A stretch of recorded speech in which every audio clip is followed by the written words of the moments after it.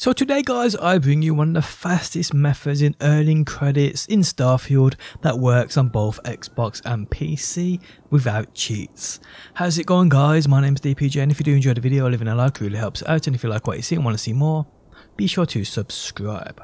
Okay, so you may have seen the glitch where you have to jump out of the map on New Atlantis and make your way around to grab a chest. This for many people was a pain in the backside, but at the end of it you grab those 72,000 credits out of that chest. But today guys, with this method it gets much quicker and easier, and all it requires you to have is a knife, a sword or an axe, basically anything you can block with. So this is how the glitch works, and I have no doubt this will be a glitch used to reap benefits in other places within the game. So with a melee weapon within your hand, go into that third person, then run, jump and press that block button and forward at the same time.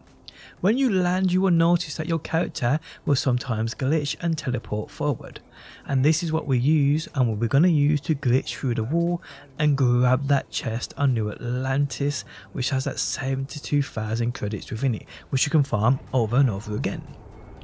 Now it is a little bit tricky to get down, but once you do get it down you are golden. I won't lie, it took me about 15 minutes to figure out the best way to do this, which works best, and it worked best for me without a shadow of a doubt. I saw other methods which were nowhere near as efficient as this one. Okay, so you want to head to Alpha Centauri, then to Jameson, and then to New Atlantis. Once you have loaded in near the ships, you will see that ship services technician. This guy holds 72,000 credits, and if you didn't know, all vendors within this game have a chest where those credits are stored. Buying and selling to said vendors means if you glitch to their chest, you can also recover said loot for free. Same with this dude and your ships, so it may be worth a thought from you. But yes, from here guys, you want to follow this short path I make down this ramp. Remember, you need a melee weapon, an axe, a knife, a sword, anything that you can block with.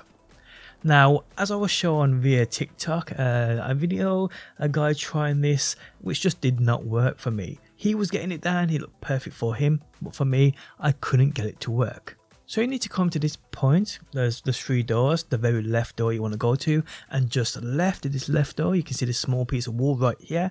This is the wall that we're going to glitch through using that jump, block, teleport glitch. Now to get this perfect, go into third person and run and jump and press that block button and forward and land right here, facing this section of the wall. So you want to land right here guys. I've paused this on screen. You want to land on this little piece which separates the two paths, the black and the grey. You want to land on this piece. This is the piece you want to aim for while pressing that forward and block button. And you want to be facing this small section of the wall, the gap in between the door and this other section. Now how I was doing this and what worked best for me was I backed up to a point where I could sprint and then jump and try and land on this point while holding that block and forward, and this was working way best for me, taking me less than 5 attempts each time.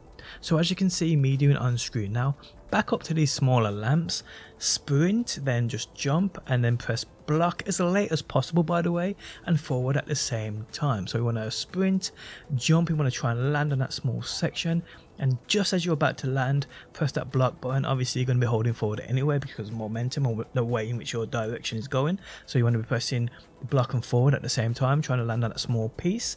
And if you land on that section which separates the black and the grey, aiming at a small piece on that wall, you should pop straight through the wall. Now once you do get this down guys and get this to work for you, once you are through the wall guys, just simply head right towards this chest. Jump up a little, then loot it for its contents. From here you want to reset this chest, and the fastest way to do this is to head to Venus. So here guys, head to that Sol system as you can see on screen now. Then guys, just head to Venus and land your ship.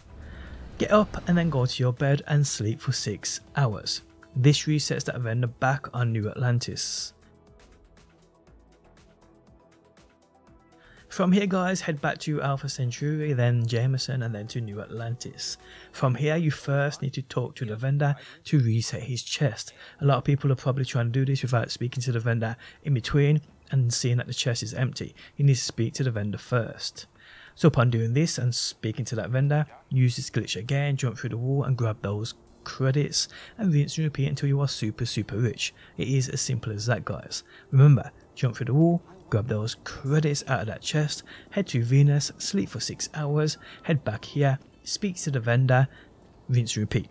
And there we have it, guys. Guys, if you enjoyed the video, leaving a like really helps out. If you like what you see and want to see more, be sure to subscribe, and hopefully, guys, I will see you on that next one.